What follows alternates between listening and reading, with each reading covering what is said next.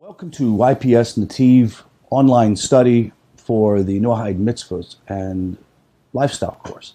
I'm Rod Bryant, and we're going to be talking about prayer today. We're going to combine the next two lessons, prayer 1 and 2, into one video, just because it's just easier to condense them down for the purpose of not belaboring the issue with too long of a class. It can be covered actually quite concisely. In the last 16 lessons, we have devoted ourselves to the foundation concept of understanding the sources and derivations and guiding principles of the Noahide laws.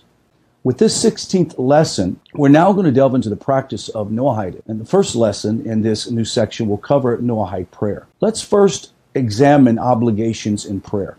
In Judaism, prayer exists on two levels, fixed communal prayers and personal spontaneous prayers. The fixed communal prayers require Jews to gather and pray 3 times a day facing east toward Jerusalem. Now, these prayers are not personal prayers, but are fixed prayers with specific texts that are said on behalf of the Jewish community. Now, these prayers were established in the place of the 3-time daily sacrifices that were presented in the temple by the Kohanim. Personal prayer, however, is spontaneous and may be said in any language using any words and at any time. Both forms of prayer are required and expected by God for the Jewish people. So the next question should be asked, what about the Noahides? Neither the Talmud nor Maimonides mentions prayer of any type as being an obligation for Noahides. At least in one earlier authority, however, did recognize such an obligation. Rav Gaon, in his commentary on the Torah, lists prayers as one of the expanded obligations of the Noahide laws. A contemporary of Rav Gaon is Rabbeinu Nissim of Gaon. He does not list prayer as an obligation, but he implies this in his writing. He quotes, "Not all the 7 laws and their derivations require revelation. For example, the obligation to recognize God, to obey Him, and the obligation to serve Him, all of which are rational and can logically be derived. The Hebrew term used by Rabbeinu Nissim for serving God is le'avdo, is usually understood as a specific reference to prayer. It is possible, though, that Rabbeinu Nissim is using the term in its more general sense, meaning simply to serve Hashem. Nevertheless, the general idea conveyed by the passage is a concept true to both Jews and to Noahides, that we are obligated to observe many principles by force of logic and reason alone, without any specific revelation. Let me give a couple examples. Jews are required to make blessings before and after eating and drinking. The Talmud explains that the source of this obligation is logic rather than revelation. Similarly, the obligation for Noahides to pray is not a source of any particular textual derivation, but is rooted in the reason. Curiously, though, it is not mentioned in the writings of Maimonides or in the Rema Mi Fanu's statement on the Noahide laws. This omission is odd considering that non-Jewish prayer is referred to many times in the Tanakh and Scripture. Here's an example. On the verse, Rashi remarks that the temple is the house of prayer not only for Jews, but for all peoples. Also, praise the Lord, all nations extol Him, all the people. We see these verses that prayer is expected for non-Jews as well. Rav Moshe Feinstein, in his response on Noahide practice, puts prayer into perspective. According to Rabbi Feinstein, Noahides have no regular obligation to prayer. This is obviously in contrast to the Jews who are required to pray daily facing east.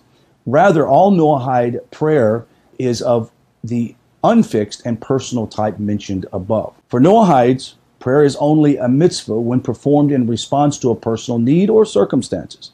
If one experiences challenges for which he does not pray, this lack of response is tantamount to a denial of God and His sovereignty as the ruler of all things and in all events. When one does pray in such circumstances, it demonstrates a reliance and belief in the Creator. When a Noahide prays to give thanks or praise absent a personal need, he still receives reward for such a prayer, even though it is not the same nature as prayer prompted by personal needs. It appears that many early authorities do not list prayer as an obligation due to its free, unfixed nature and due to it being derived from reason rather than revelation or textual exegesis. In summary, Jews have regular obligations to prayer regardless of their personal needs or circumstances. Noahides have no regular or particular obligation to pray. Rather, prayer is a response to personal needs or circumstances, is obligated by force of reason. For this prayer, they receive reward for having performed such a mitzvah. Nevertheless, prayer in praise of God for his might and for having created all things is still a mitzvah and rewarded even though it is entirely voluntarily. Let's look at texts of the prayers. As with all personal prayers, there is no fixed text for Noahide prayers. Since Noahide prayers is essentially personal prayer, it is ideally expressed using sincere words from the heart. However, we all sometimes need help jumpstarting our prayers. In such case, using a text can be a tremendous help. Many Noahides have asked about the use or using the standard Jewish prayer book, the Siddur, for their personal prayers.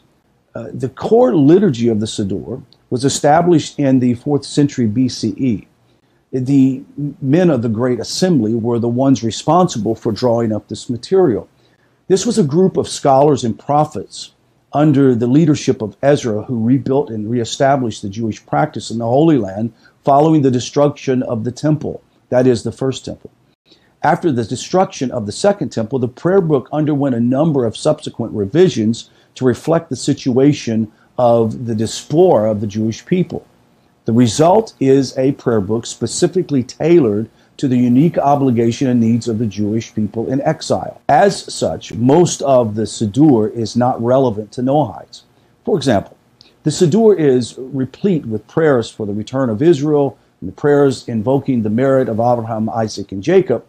A Noahide cannot recite these passages since Noahides do not have a share in the land of Israel or in the heritage of Abraham, Isaac, and Jacob. Now, let me pause and make a statement about that. There isn't a single rabbi that I know of that I have been under their tutelage would say that if a non-Jew would pray these prayers with the intent of them praying for Israel and praying that Israel would connect back to the land of their fathers, Abraham, Isaac, and Jacob, and understanding that as a Noahide, they are uttering these prayers on behalf of the Jewish people, that would be wrong. One of the things that is often a reminder to the Noahide who would be reading the Siddur, if a rabbi would advise them, would say, make sure that your intent and understanding is pure, that as you read the text, know what is concerning the nation of Israel and what would not be concerning the nation of Israel. Now, additionally, many passages refer to mitzvahs that only apply to those within the Jewish lineage. For these reasons, it is preferable, advisable, that Noahides do not use the Jewish prayer book. Nevertheless, there are a few sections of universal application, and we'll take a look at these in these lessons. The reason why that it is important for us to understand the delineation between the obligation of prayer for the Jews and the obligation of things that Jews should pray for and the lack of obligation for the non-Jew is that when you're praying the Siddur, we want to honor the Torah. We want to honor the laws that apply for both Jew and then for non-Jew. And so when we use the Siddur, there are lessons or there are sections of the Siddur that can be prayed by a Noahide. Instead, many rabbis have advised Noahides to use, for example, Psalms, we call them Tehillim, as a prayer book. This, I would say, is probably one of the best books to use is the book of Psalms. It's a collection of personal prayers by David HaMelech, King David. This universal prayer book was actually, many of the prayers were in the temple, given in the temple.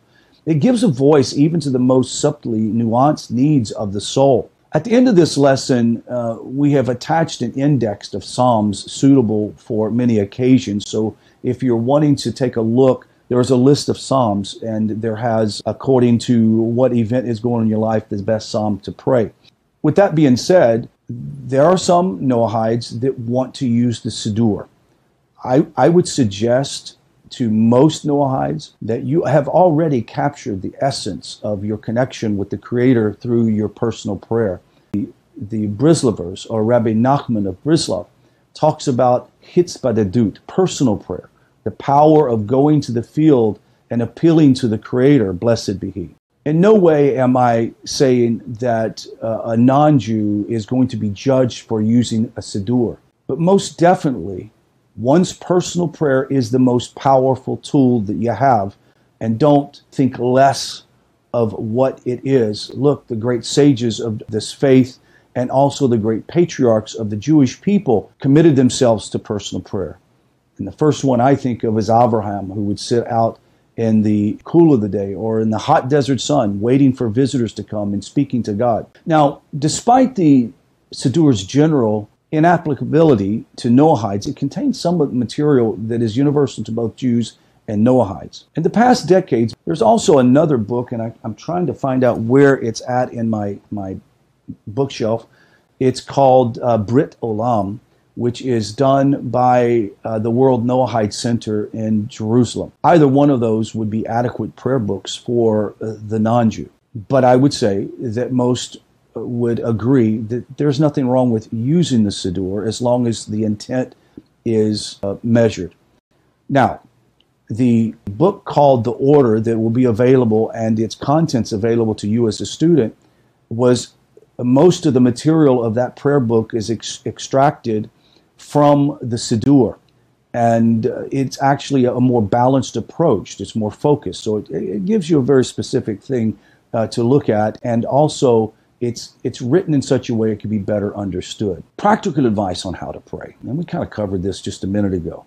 Prayer is more than just speaking to God. It is establishment of a relationship. I would say that vastly all of the B'nai Noach understand this. You are actually here at this point in your life because you've discovered the power of personal prayer and the power of personal relationship and connection with Hashem. Like all relationship, it takes work and communication.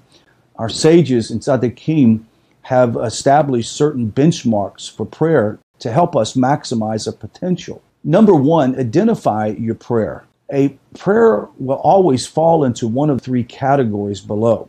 Identifying your prayer will help you to better understand prayer's purpose and helps to guide one on how to speak to God and to articulate what is in their heart. The sages have identified three modes of prayer. Let's look at them. A, request, asking God for one's need or for the needs of others.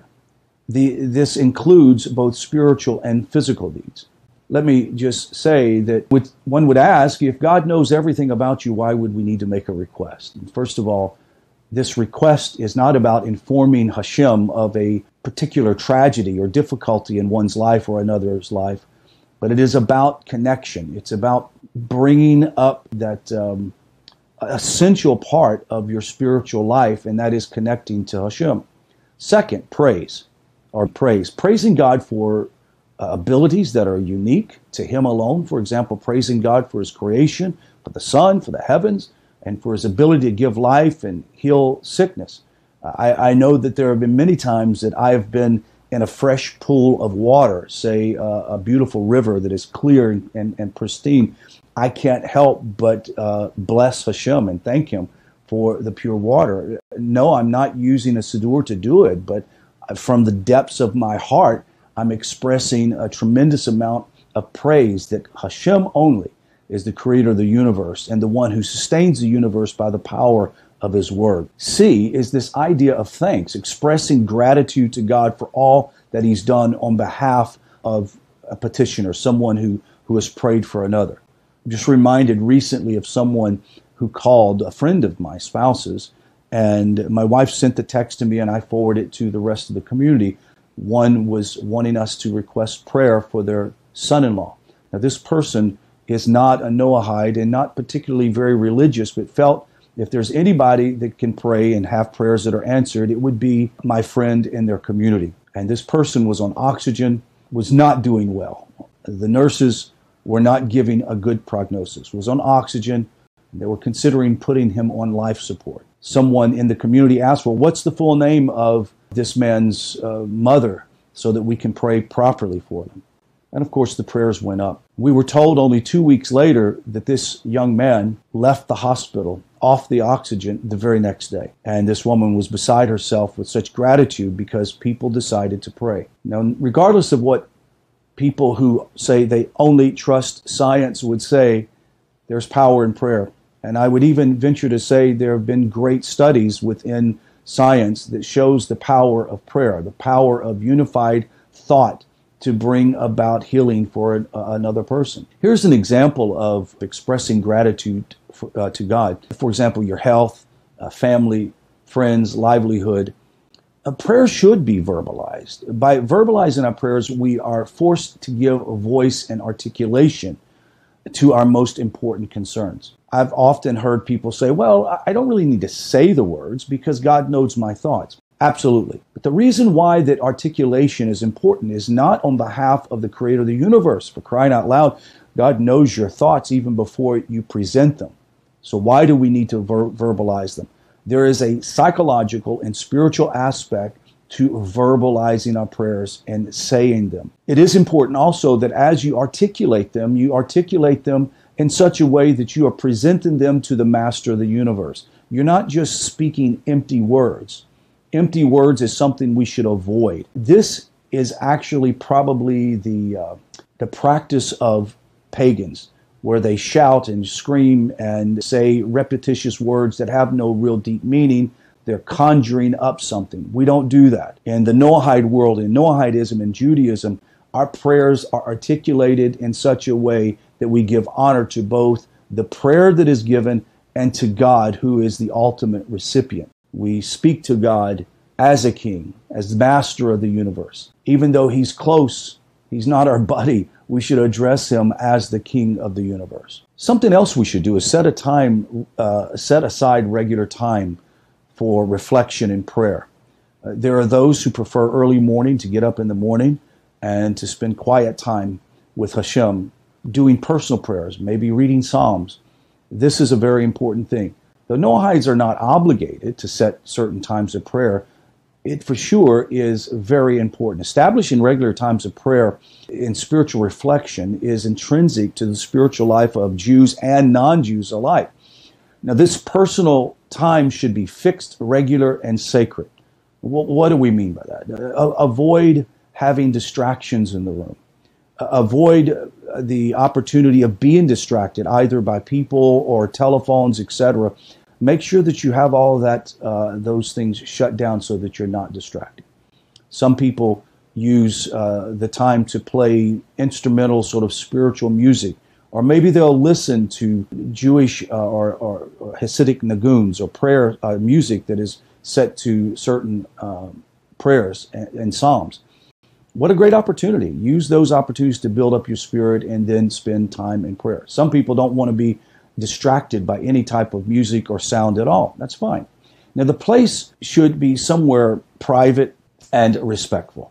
And we've said this in many occasions. We don't pray in the bathroom. We don't pray in and around filth. Now, mind you, Hashem can hear our prayers in the bathroom. The issue is it's a place of filth. It's a place where you're dispensing of filth, and we don't want to associate the blessed name of the creator of the universe in that space. So we don't pray in the bathroom. Now, the beauty of Noahide is that you know what you have to do, but have a good amount of freedom to personalize it. There's no need for a Noahide to have to go down to a synagogue to pray 3 times a day. However, if a Noahide wants to do that and pray specifically during the times of the Jewish prayers, no problem. It's not an issue at all. The only thing you should understand, you're not obligated to do that. You're doing this purely out of your devotion and love for Torah and the love for the Jewish people and the love for Hashem. Making a point of praying for all of your needs throughout the day is another concept. God provides everything. Even things appearing to come solely by the hand of man are still provided by God. We have this discussion often in our Q&A sessions, that everything is by the hand of Hashem. And if everything is by the hand of Hashem, what am I recognizing? I'm recognizing that both the good and the bad, and even the mundane things of life, come by the hand of Hashem. The very fact that I wake up and breathe every morning, of course, the air in our lungs is from the hands of Hashem. But how about the next time that you go to pump gas into your vehicle and realize that you have funds to be able to pay for gas? Well, most people would just say, well, I have funds because I worked hard and I get paid. Well, our ability to work hard is actually dependent upon the master of the universe giving you the strength to do so. So when you pump gas the next time, or you do something very mundane, take time to bless Hashem, to thank Hashem for giving you the ability to do those things. How about thanking Him for relationships and people that you know? Very important. It is appropriate to pray for all of your needs, whether great or small, physical or spiritual. I would even say silly or serious.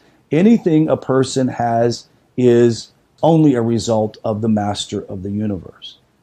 Even the small things. How about taking out a piece of candy or your favorite chip or your favorite drink, and you take a sip of it and you take time to bless the master of the universe for giving you the opportunity to have that level of richness in your life. We also can remember there are a lot of people in the world that we live may not have those same kind of privileges.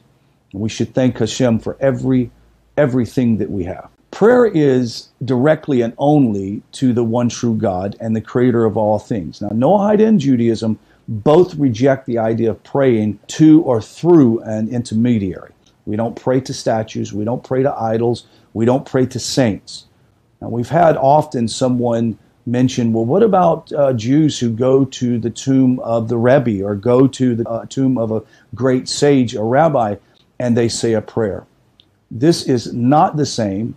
However, I have heard people that are not Noahides, they are Christians, who would beg to argue that, no, that's no different than us praying to Jesus. It is absolutely different in the sense that we believe that tzaddik, a righteous man, that we can go and pray in his merit because that he has done so many amazing things, that we can go and pray in his merit.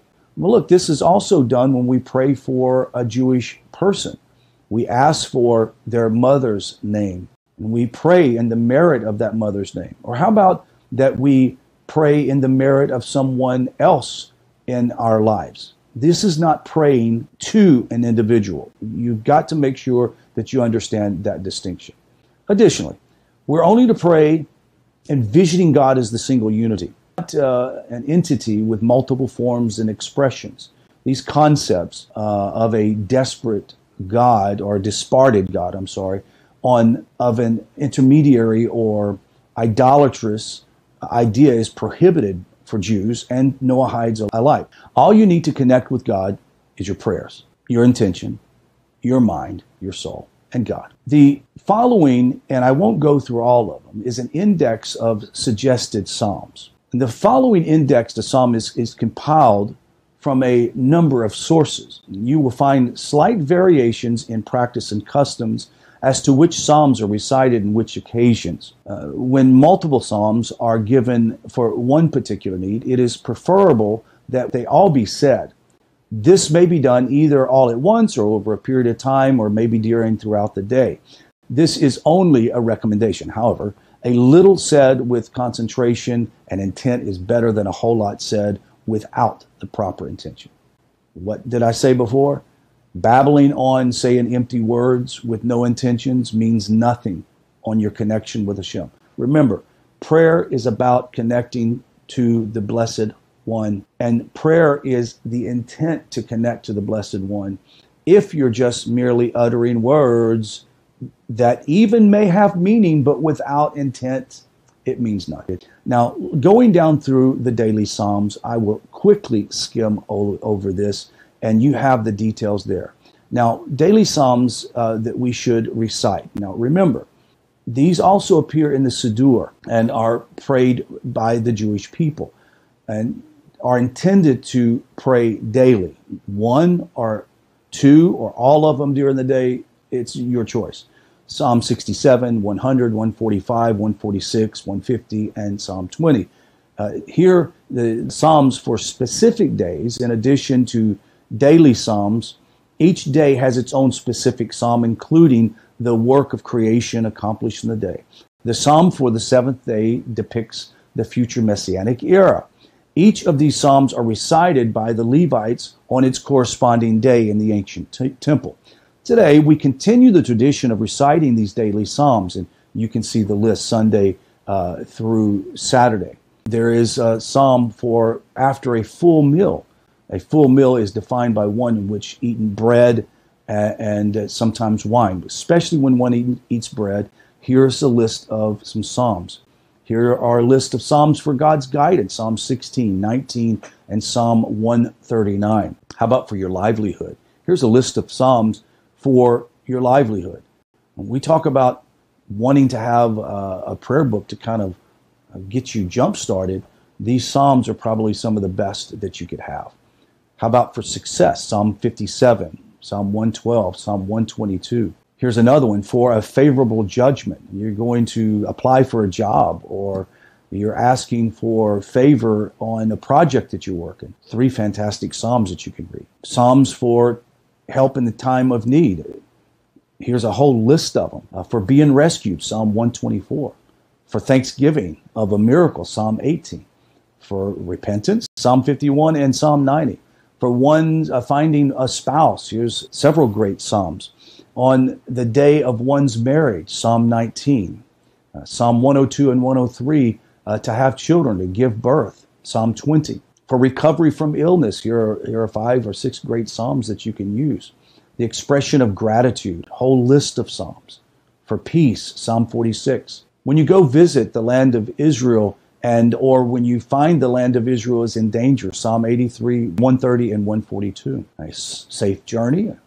At a cemetery, here are some psalms to read. Now, let's go through a summary of this lesson on Noahide Daily Prayer 1 and 2. Noahides have an obligation, or has an obligatory mitzvah to pray in response to their needs and circumstances. This prayer has no fixed text or times are set. It is proper to offer our prayers or praise or gratitude. These volunteer prayers are likely personal and have no fixed times or text. The Siddur, the Jewish prayer book, is mostly not applicable to the non-Jews or to Noahides. It contains some universal segments, which we will examine in a later lesson. And the book of Psalms is a universal prayer book. I mean, if you want a prayer book, the book of Psalms is the best and most widely suggested text for the Noahide prayers. Now, we talked about 3 types of prayer. As a conclusion, this lesson we review. Number 1 is, or A, request, B, praises, and C, thanks. I would say that if you use this 3 foundational formula in your daily prayer, you will have nailed it. A prayer should be verbalized, we've learned that, rather than performed through being alone. Prayer should be verbalized and performed by yourself, and it should be done openly. One should set aside regular time for spiritual reflection and prayer. One should pray for all things, whether physical, spiritual, great or small, even things that are what we call, maybe you would think are not very important. One should pray only and directly to God, not to any other entity or through another entity. Very important. Now, let's sum this up. You're a Noahide. You got here because you have mastered the art of personal prayer. Brislov calls it hitzbadadut, personal prayer. This concept of going into the field, going into the woods, going to a secluded place and pouring your heart out to Hashem. I would venture to say the reason why every one of the Noahides that are here, that are taking this class, they are here, you are here, because you've taken time to pour your heart out before the master of the universe, and not because you followed some formula in a book. A Siddur is fantastic, but even for the Jewish people, they're required to do personal prayer. It's important that we all connect to Hashem. Why is prayer so important? It's not just a mechanism to show up and to show off. It's a mechanism to connect to the Blessed One. So as we conclude this section on prayer, and we'll go on into detail in other sections, I want to encourage you to elevate yourself in your prayer time. Elevate yourself in the time of devotion to the Master of the universe, and ask Hashem to guide you in wisdom, and He will. And until next class, we'll see you. Shalom.